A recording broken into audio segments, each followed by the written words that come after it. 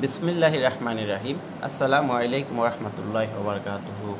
ধারাবাহিক আলোচনার অংশ হিসেবে আজকে আমি আলোচনা করব দণ্ডবিধি প্রশ্নোত্তর পর্ব 3। ইতিপূর্বে আমি দণ্ডবিধি প্রশ্নোত্তর পর্ব 1 এবং 2 আলোচনা করেছি। আজকে দণ্ডবিধি প্রশ্নোত্তর পর্ব 3 আলোচনা করব। এই প্রশ্নোত্তর পর্ব 3 যদি আপনারা ভালোভাবে আয়ত্ত করতে পারেন, অনেকগুলা প্রশ্নের উত্তর আপনারা এখান থেকে দিতে পারবেন। যে কোনো ধরনের ব্যাখ্যামূলক প্রশ্নের উত্তরও আপনারা দিতে পারবেন। আমি সেভাবে আজকে আপনাদেরকে দণ্ডবিধি প্রশ্নোত্তর 3 বুঝিয়ে দেওয়ার চেষ্টা করব।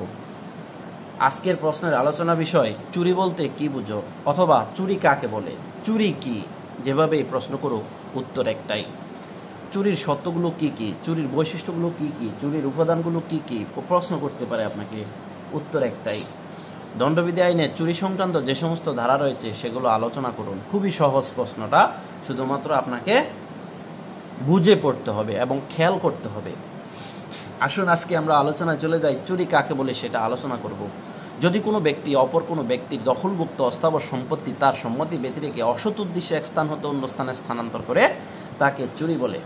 এখন বিষয় হচ্ছে, এই চুরির সংজ্ঞাটার মধ্যে আপনি খেয়াল করলে এখানে 5টি সত্য আছে। সেই সত্যগুলো কি কি আমি আপনাদেরকে বুঝিয়ে দেব।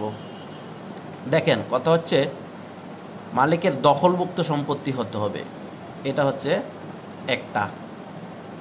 দখলভুক্ত সম্পত্তি হতে হবে, এটা হচ্ছে একটা।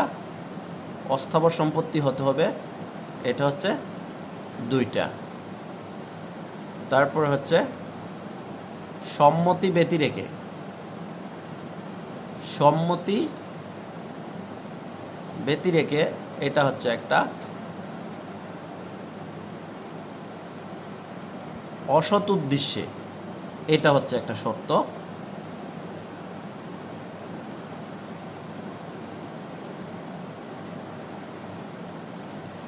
তারপরে হচ্ছে এক স্থান হতে অন্য স্থানে স্থানান্তর। তো ভিউয়ার্স, খেয়াল করুন, আমি এখানে 5টি শর্ত মার্কিং করলাম আপনাদের বোঝার সুবিধার্থে। চুরির 5টি শর্তের উত্তর আপনারা চুরির সংজ্ঞার মধ্যে পেয়ে গেলেন। খেয়াল করুন, যদি কোনো ব্যক্তি অপর কোনো ব্যক্তির দখলভুক্ত অস্থাবর সম্পত্তি, দখলভুক্ত হতে হবে, অস্থাবর সম্পত্তি হতে হবে, তার সম্মতি ব্যতিরেকে হতে হবে, অসৎ উদ্দেশ্য হতে হবে, এক স্থান হতে অন্য স্থানে স্থানান্তর। যদি এই কাজগুলা করে, যদি এই শর্তগুলা থাকে, সেক্ষেত্রে চুরি বলে গণ্য হবে।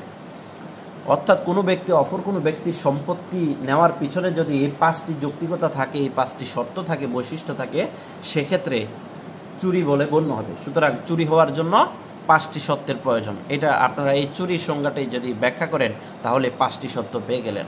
আসুন আমরা নিচে যাই। 1860 সালে দণ্ডবিধি 378 দ্বারা চুরির সংজ্ঞা বর্ণনা করা আছে। শাস্তি দণ্ডবিধি 379 ধারা। আসুন আমরা চুরির সংজ্ঞার ধারা বললাম, এখন আমরা চুরির সত্যগুলো কী কী দেখে নেব। প্রশ্ন যদি থাকে চুরির সত্য, আমরা কোটেশন তৈরি করব চুরির সত্যগুলো নিম্নরূপ। প্রশ্ন যদি চুরির উপাদান বলে, আমরা কোটেশন করব চুরির উপাদানগুলো নিম্নরূপ।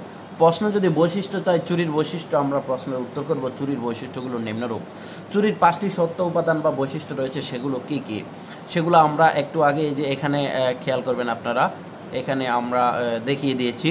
মালিকের দখলভুক্ত সম্পত্তি, অস্থাবর সম্পত্তি, মালিকের সম্মতি ব্যতিরেকে অসৎ উদ্দেশ্যে এক স্থান হতে অন্য স্থানে স্থানান্তর। কথা হচ্ছে চুরির সত্যগুলো ধারা কত দিবেন, দণ্ডবিধির 378 ধারা দিবেন। এক্ষেত্রে আপনার চুরির উত্তর, চুরির শর্তাবলী, চুরির শর্তগুলো কি কি যদি প্রশ্ন করে, আপনার উত্তর এ পর্যন্ত শেষ। এরপরের প্রশ্ন হচ্ছে, দণ্ডবিধি অনুসারে চুরি সংক্রান্ত যে সমস্ত ধারা আছে সবগুলো লিখুন। দণ্ডবিধি আইনের আলোকে চুরি সংক্রান্ত ধারাসমূহ নিম্নরূপ। দেখুন, দণ্ডবিধি আইনে চুরি সংক্রান্ত কি কি ধারা রয়েছে। চুরির সংজ্ঞা দণ্ডবিধি আইনে 378 দ্বারা আমরা একটু আগে আলোচনা করেছি। চুরির শাস্তি দণ্ডবিধি 379 দ্বারা, এটা খোলা স্থান হতে চুরির জন্য আমরা ব্যবহার করি। বসতগৃহ হতে চুরির শাস্তি দণ্ডবিধি 380 দ্বারা, অর্থাৎ কোনো গৃহ বা বাসস্থানের ভিতর থেকে যদি কোনো ব্যক্তি চুরি করে, সেটা বসতগৃহতে চুরি করেছে বলে গণ্য হবে। সেক্ষেত্রে দণ্ডবিধি 380 ধারা তার বিরুদ্ধে ব্যবস্থা গ্রহণ করা হবে।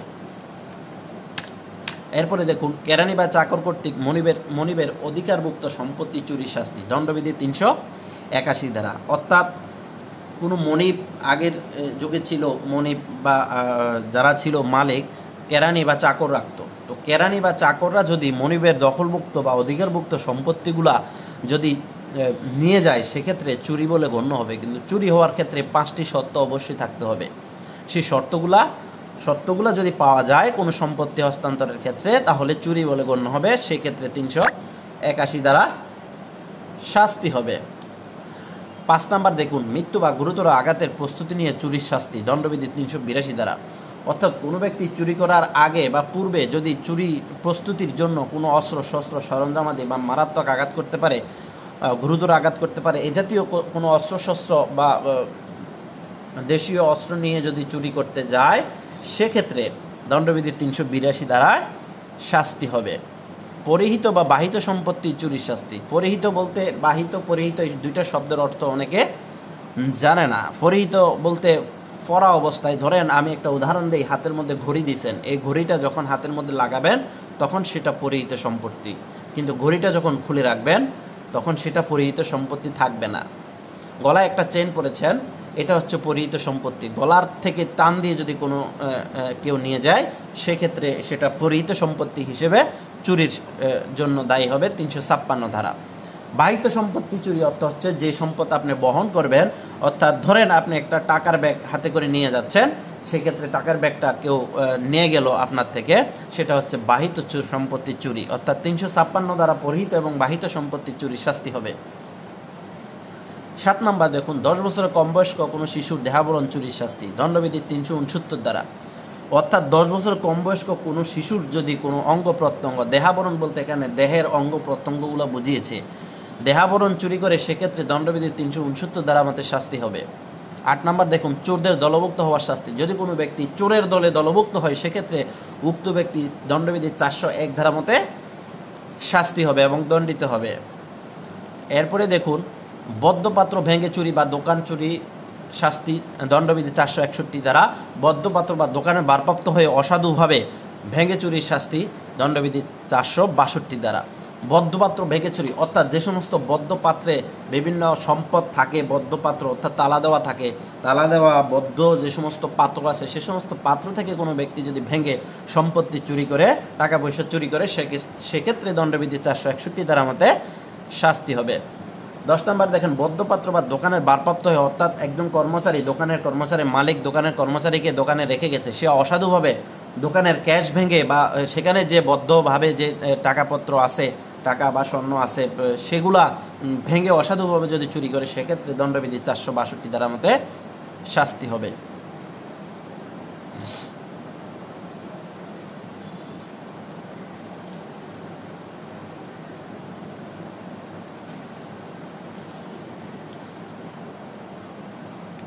তো ভিউয়ার্স, আপনারা যারা আজকে এতক্ষণ পর্যন্ত আমার আলোচনা শুনেছেন, আশা করি চুরি কাকে বলে, চুরির শর্তগুলো কী কী, দণ্ডবিধি আইন অনুসারে চুরির ধারাগুলো কী কী, সেটা আপনারা পরীক্ষায় আসলে একেবারে বুঝে সেটা আনসার করতে সক্ষম হবেন।